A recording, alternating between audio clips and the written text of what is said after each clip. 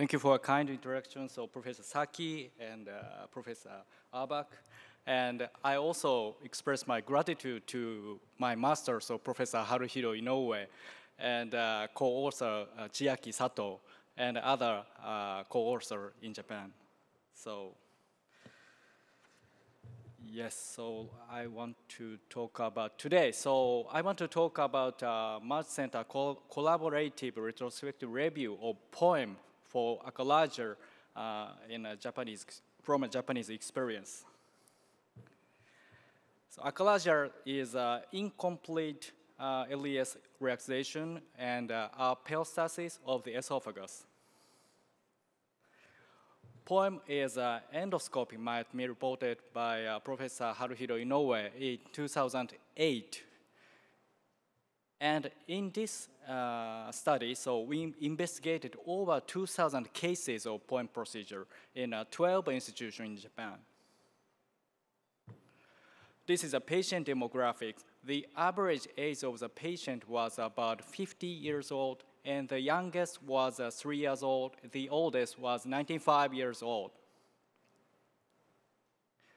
The patient in 80% was straight type achalasia, and 20% was sigmoid type achalasia. And 25% patient had a previous therapy of balloon dilatation, and 4% had a Hironari operation.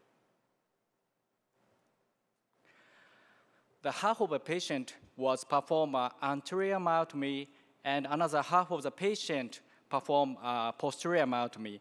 And the average length of myotomy in gastric side was about 3 centimeters. This is a result. LES, ILP, and ECAD score reduced after poem procedure dramatically. And the success rate in 3 months later was 97%, and 1 year later, 96%. And as you know, there are three subtypes of achalasia: type 1, type 2, type 3.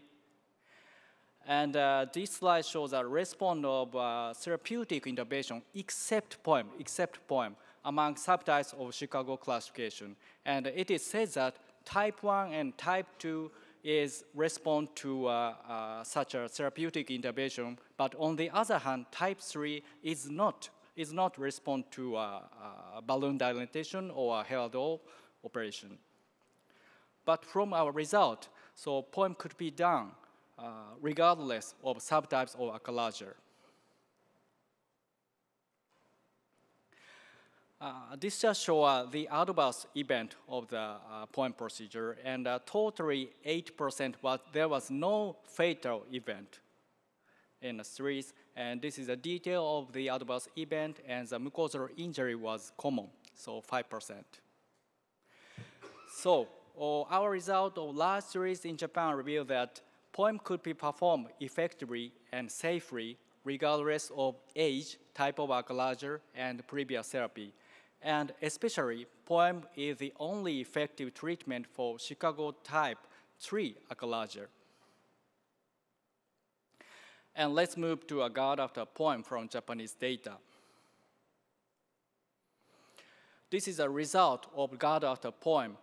And erosive esophagitis, according to LA classification of grade 3, was only 7%.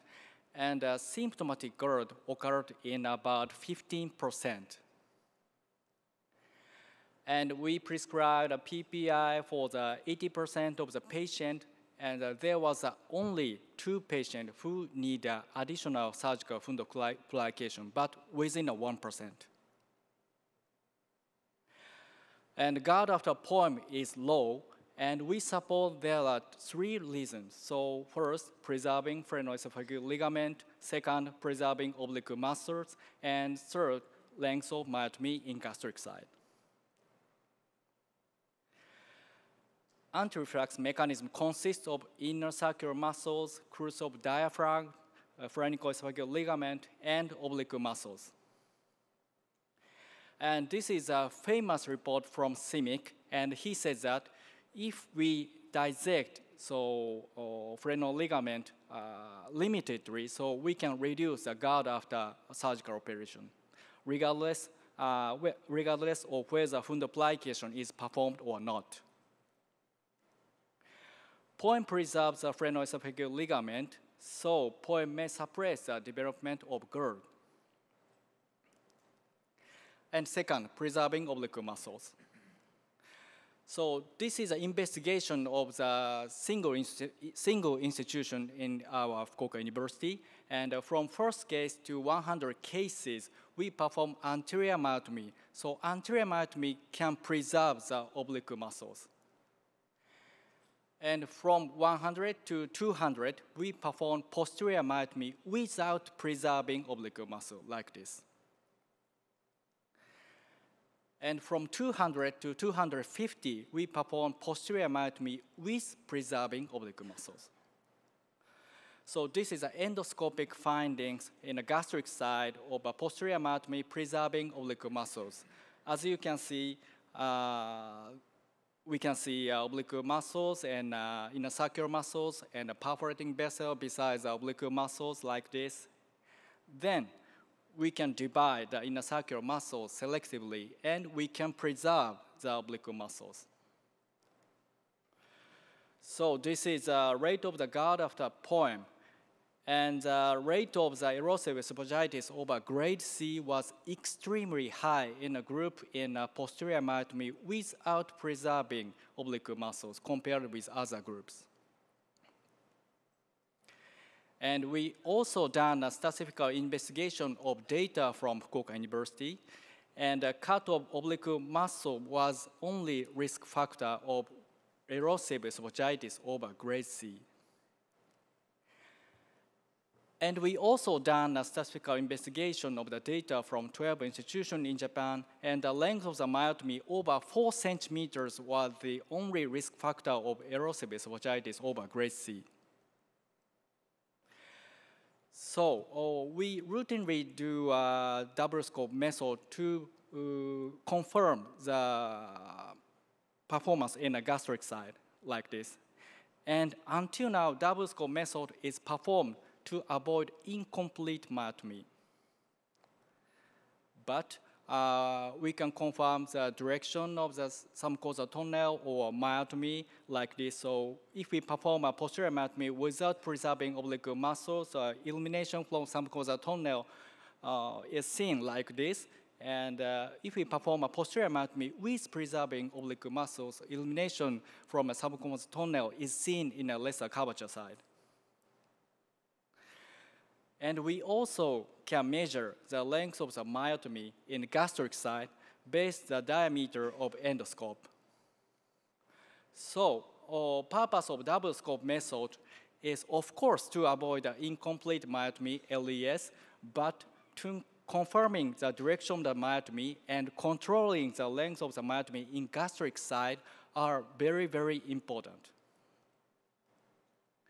And to reduce the GERD after POEM, extended myotomy over 4 centimeters should be avoided.